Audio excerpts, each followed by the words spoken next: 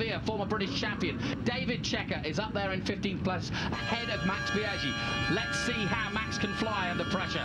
Lanzi, Tamada, Chianari and Gimbert. Sebastian Gimbert still struggling, hoping that the new parts will come for later in the season as they develop that bike. Sofoglu, the Supersport world champion, ahead of Nakatomi Ianuzzo as well. Badavini still learning, Morelli and Loic Napoleoni, the man who of course took part in Superstock last year. And we're racing down under brilliant start from both Corsa and Bayliss. Oh no! Horrible start there for what looks like Fabrizio. Oh, he's stalled on the line. Oh, real trouble. He's walking away, thankfully, as we watch them go through the first corner and down towards the southern loop. That horror, nasty crash there. He stalled off the line, and the youngster Michel Fabrizio, real dramatic stuff as they head down out of the southern loop. They're going to have to red flag the race because there's still a rider and a safety car on the circuit at the start-finish line.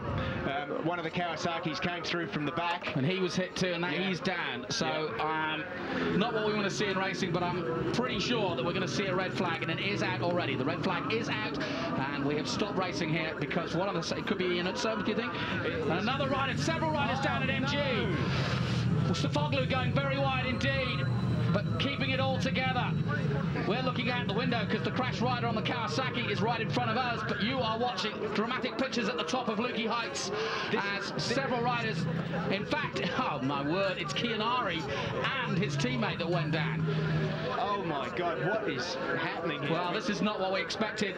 Tardozzi looking after Fabrizio, who's straight onto a stretcher.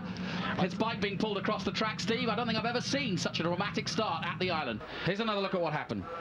Oh, that's just the worst possible scenario. That's a horrible hit. Horrible. Oh, look, it's knocked his boot off, and he's going to have a problem with that.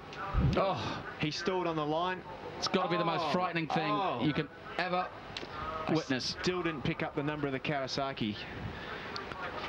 It's one of the Petticini bikes, that's for sure, and it would got to have been Badavini, I think it would have been Badavini at the back. Here's what happened. Look, all three Hondas involved. Carlos Checker is... No, who is that Honda? Well, Carlos Checker was... There's Sofoglu going down the hill, trying to stay in control. Chianari is the one off the bike. There you see, Checker was the first man down. Checker not moving, he's still sitting down. Here's your starting grid then. Bayliss, Corsa, the two Aussies. Fabrizio with that injured foot. Checker also not feeling at 100%.